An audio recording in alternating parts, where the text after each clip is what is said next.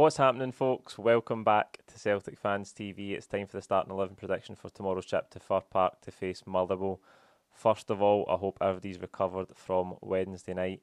What a night it was. An absolute demolition of Rangers, 3-0. I think before the game, most people thought if we were going to win it, it'd be a narrow, hard-fought victory. But we absolutely blew Rangers away, and reflecting on it, it's one of the best experiences I've ever had at Celtic Park or at any football match. Certainly following Celtic for the best part of 15, 20 years, that is going to be a standout night for me. It was just absolutely amazing from start to finish. And obviously, now we're top of the table. It gives us a big opportunity in this game tomorrow because we're playing first to go 4 points clear before Rangers play Hearts at 4 o'clock tomorrow. Pile the pressure on them. And let us be the leaders now. I think for most of the season, when we've been second, Rangers have played first a lot and the pressure's always been on us, so it'll be nice to see the shoe on our foot now and us have the opportunity to keep the pressure on them and try and build on that lead that we've now got at the top of the table. It's just brilliant to look at the league table and see Celtic sitting back on top of it, and it's fully deserved after the run that we've been on, but also that performance the other night, because as I say, we blew Rangers away. Muller will come into this one with 2 draws, 2 defeats and 1 victory for the last 5 in all competitions. In the league, they've only had 1 win in the last 5. Despite that, they're still sitting 4th though on 33 points. Fir Park always a tough place to go, of course. We've seen that over the years. We did play well the last time there. This season though, got a comfortable victory in the end. So I expect the same again if we go with that level of performance from Wednesday night. As long as we can keep that and there's no sort of hangover, because the players did put a lot into that game on Wednesday. If we can perform at a similar level, I expect us to win the game tomorrow. And as I say, open up that 4-point gap before Rangers play later in the day. So we'll start in goals, as we always do with Joe Hart. Didn't have too many saves to make, unlike his opposite number on Wednesday. But the most important intervention he had in the game was diving at Arfield's feet just before the second goal. That was a massive moment. For a second, it looked like Arfield was going to get in, but he was really brave, and he's been brilliant. Joe Hart, we've talked about this all throughout the first half of the season. He's been an excellent addition for us. At right back, I fully expect, a lot of people's man of the match, Josip Juranovic, to keep his place. He was absolutely brilliant the other night. Probably his best game in a Celtic jersey so far. Flawless defensively, so quick. Ryan Kent's been a danger for us in these derbies for the last couple of years. There's no getting away for that. And he was a threat the other night. He was as dangerous as anything Rangers had on the pitch the other night.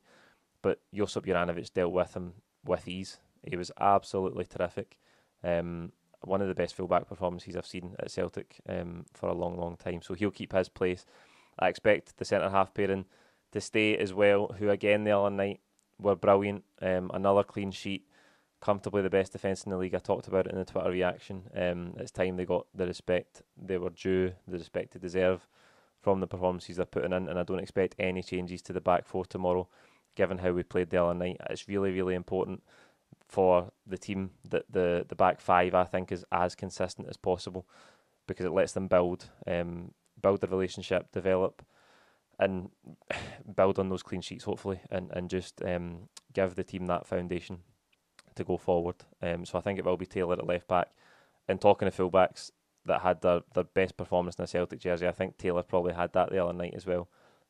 Really interesting to see after the game that I think he had the most, he won the most duels, made the most interceptions and the most tackles. The other night he was brilliant, and that is an area of weakness that people have pinpointed recently, but no complaints about Greg Taylor the other night. He was really, really good, so he'll keep his place as well, I believe. In the midfield, Callum McGregor played with a mask on, put in a captain's performance, sacrificed himself for the team. He was superb all night.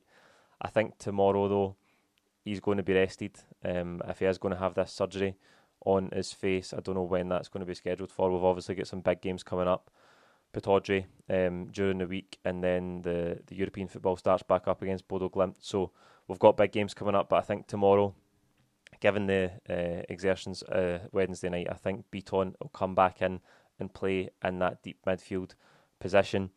In front of him, Matt O'Reilly, who was terrific the other night, another brilliant performance from him. There's been so much demanded of Matt O'Reilly since he's come in the door. He's played in 3 really big games, 3 pivotal games. You think about that game at Tynecastle, his debut, then a really important late win against Dundee United, and obviously the Derby win the other night. There's been a lot demanded of him, and I think fitness-wise, he's tired late in games, but that hasn't affected his performance. Interesting to hear the manager say the other night that he'd gone into that game with a slight injury, and the manager didn't know how he was going to fare. But as I say, he was brilliant. I just think tomorrow's an opportunity to maybe start him on the bench and bring Tom Rogic back in. He's back from international duty, and he was playing really well. And it's great to have this situation now where you look at the team and you think, who do you drop out of that team? Because everybody's performing brilliantly this last 10 days, 2 weeks when we've missed these big players with international duty. A lot of guys have stepped up. Matt O'Reilly, Hatate coming in as new players have grabbed their opportunity with both hands. So that's going to give the manager a nice headache. It's going to give us depth. It's going to give him options on the bench to change the game, to rotate players, to rest players, whatever he needs to do. We haven't had that depth enough this season, and that is encouraging because that means we should get stronger as we gear up towards the end of the season. So I think Rogic will come back in. O'Reilly can be an option on the bench, and he can just get a well-deserved rest because, as I say, since he's walked in the door, there's been a lot demanded of him. Alongside Rogic, Rio Hatate, man of the match the other night. What a performance for your Derby debut. 2 beautiful goals. The first one, I think, having seen it back now, takes a slight nick, but the second was the pick of the bunch for me, to curl it round Goldson and McGregor in at the near post, and then the Moravchik-esque celebration to just turn around and watch the pandemonium unfold in the stands, and for him to be mobbed by his teammates. It was brilliant. Aside from the goals, he had a really, really important intervention when Rangers were countering. He chased back with Ryan Kent 60, 70 yards. He was rapid. He got there in front of Kent and shielded the ball out for a goal kick. As I said last week, he's got everything in his locker for a midfield player, and he looks like an unbelievable signing for us, so I think he'll keep his place. Another man that I expect to keep his place on the right-hand side is Leo Abada. I need to say, we went through a period then about late September, October, November of criticising Abada because while the goals were still there, his all-round performance wasn't quite brilliant. But the last few weeks he's been superb. It looks like he's turned a corner almost. I don't know if something's clicked for him, but he's so dangerous again. And the other night, running at the fullback, Barisic was terrified in that first half.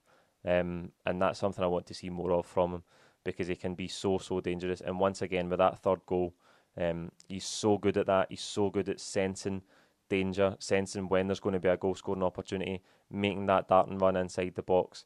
And as we've seen, he can finish. That's 13 goals this season. He's becoming a big player for his Lila Bada, and as I say, I'm delighted with his form in the last 2 or 3 weeks. He just looks like a different player. And if he can keep taking on fullbacks the way he did on Wednesday night, they will dread playing against them, and that's brilliant for us. On the other flank, I fully expect Jota to keep his place. He was good the other night. Didn't get on the score sheet, but he was a constant threat. We really pinned Rangers back in those full-back areas.